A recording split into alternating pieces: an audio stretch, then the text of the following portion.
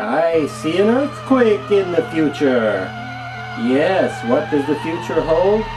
A shorter candle. Really? Yeah, I'm going to have to invest in a new one of these days. Oh, hello there! Welcome to Cheapies, aka Dr. Lady's affordable mask pick of the week. Come right in. We'll just move the scientific equipment out of the way there. As you know, every week we like to bring you a look at some interesting masks that you might not have noticed that are good for your haunting and scaring pleasure. And well, tonight we have a little something from the artists formerly known as Be Something. They're known as Zagone now, and this particular fellow is called Pitty, Please.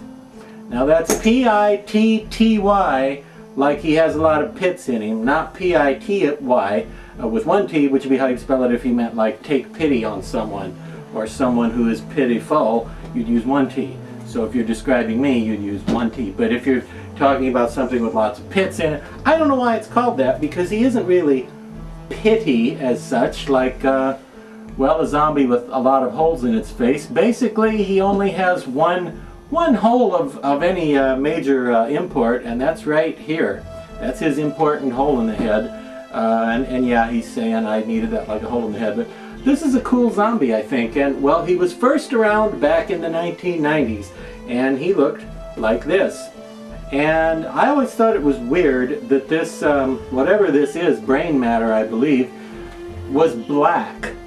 I know when I first saw it in the catalog, and I was looking at the little catalog picture of it, I didn't even get it. I didn't understand what that was, and I thought, I looked at that little tiny picture, and I thought, is that a swarm of bugs coming out of his brains, or is it like some metal chain coiled around and stuck in his head or something? I couldn't tell in the picture.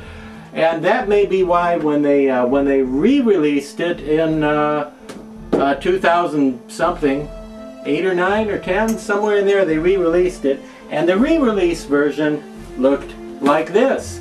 And well, in addition to having pink or kind of a nasty, bloody, reddish, pinkish, purple color for the brain matter instead of black, he was also considerably lighter on the whole. Well, not just on the whole, but everywhere else too. Yeah, and you know, usually masks are best in their first editions, and usually you want to get the first edition, and it's always better than the re-releases. But in the case of this one, kind of liking the reissue better.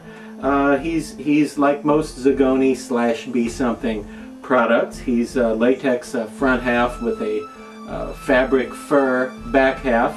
Again, a slight difference is that the older ones had this silvery fur for the hairpiece, and the new ones have a little darker gray. But